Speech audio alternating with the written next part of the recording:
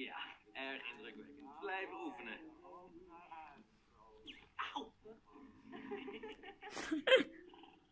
Nou, ik ben kapot. Gefeliciteerd. Mooie dag. Wel te rusten, dames. Ik zie jullie morgen. Rusten.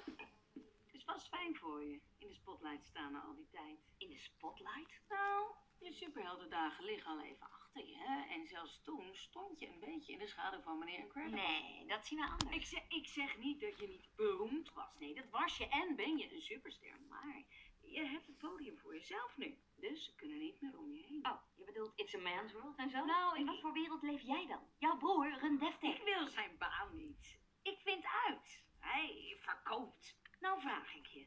Wie van ons heeft er meer invloed? Aan welke helm vraag je dan? De optimistische of de cynische? De cynische. Ik zou zeggen dat verkopen belangrijker is. Omdat de beste verkopers de meeste kopers vinden. Het maakt niet uit wat je verkoopt. Het gaat om wat mensen kopen. Dat is waar. Als ik de oorsprong zou ontdekken van het universum, zou mijn broer het weten te marketen als een massageapparaat.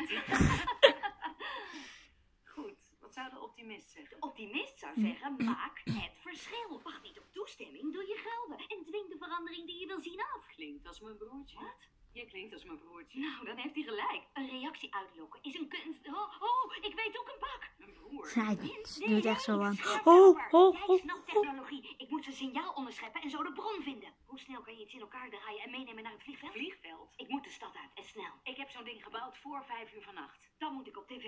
Chat! Ik zorg dat mijn broer een interview met hem regelt. Vanavond op het We nieuws. doen het gesprek over de telefoon. Promoot als een malle. En maak een eind aan de schermkaper. Chat vanavond. Boom!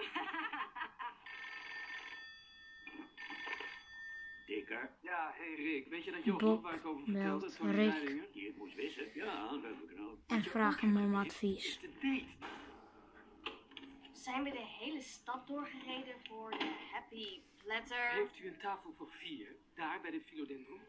Happy platter betekent vrolijke borden. Nou, ik snap echt niet wat er happy is aan die platter. Het is vooral saai. Je verveelt je te platter. Ik dacht, jij wil wel eens wat anders dan afhaalvoer. Ik hou van afhaalvoer. Moeten we hier aan de groenten? Een gebalanceerd dieet bevat groentemakker. Ben er maar aan. Welkom allemaal. Ze krijgt echt een haar gezicht. Normaal gesproken druikt ze helemaal niet, geloof me. Wilt u vast wat water, meneer? Ja, lekker. Dit is mijn dochter. Je kent haar vast wel. Hallo. Violet. Hallo, Violet. Ze doet een Zeg pistooltje. eens gedag. Kappen nou, pap. Ik ben Dash, haar kleine broer. Hallo. Heel erg lekker water. Het is erg verfrissend. Is bronwater, of niet? Ik weet het niet, meneer. Volgens mij gewoon uit de kraan. Nou, het is erg lekker. Uitmuntend kraantje. Ik ben zo terug. Nou, leuk jullie te ontmoeten. Waar gaat zij? Een goede plek zoeken om boos te zijn. Vanavond houden we een speciaal telefonisch interview met Elastic Girl. Hoe gaat het, Chat? Alles weer oké? Oh ja hoor. De dokter heeft me onderzocht. Ik herinner me er niks meer van. Ik moet zeggen, het is best gek om een opname van jezelf te zien van de avond ervoor waar je je niets van herinnert. Maar niemand hoeft zich nu zorgen te maken. We hebben vanavond weer alles onder Nou. controle. Waar ben jij nu? Aan het werk op een veilige geheime locatie. Ik wil het hebben over jou. Te beginnen met je redding van die losgeslagen trein. Hier is exclusief ruw beeldmateriaal van je eigen camera. We gaan even kijken.